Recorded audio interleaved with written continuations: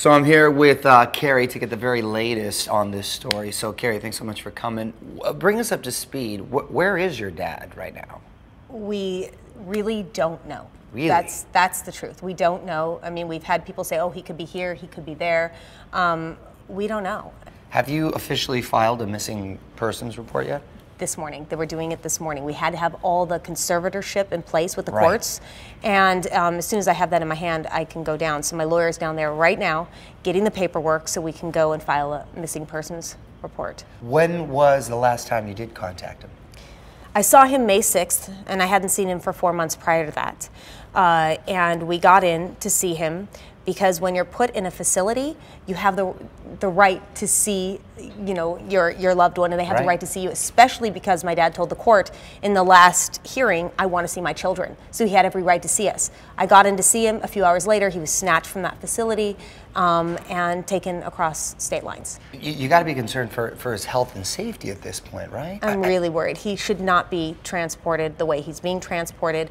He needs to be with 24-hour care and either in a hospital or a facility, or, you know, with people, you know, he can have hospice at home. He has enough money for that, but you know, he needs to have the supervision, care. That's appropriate, right? Yes. What have your conversations with Jean been like?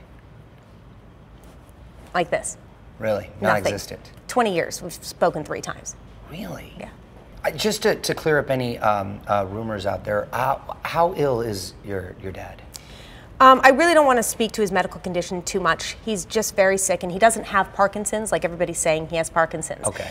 He has Lewy bodies disease, which is it's a terrible disease that affects the cognitive function of your brain. It really does. It's a horrible disease that mimics certain Parkinson's aspects. This is a man who's very ill that should not be moved across state lines. I mean, she keeps moving him. Every time we get kind of a place on her, she's moving him. So this is not something you do with a man that's this ill. Well, thank you everyone for watching Extra on YouTube. And for updates on the latest celebrity news, subscribe to our channel here. Like us on Facebook here, or follow us on Twitter here. Yes, and if you want your voice heard, leave a comment below. Where? Below.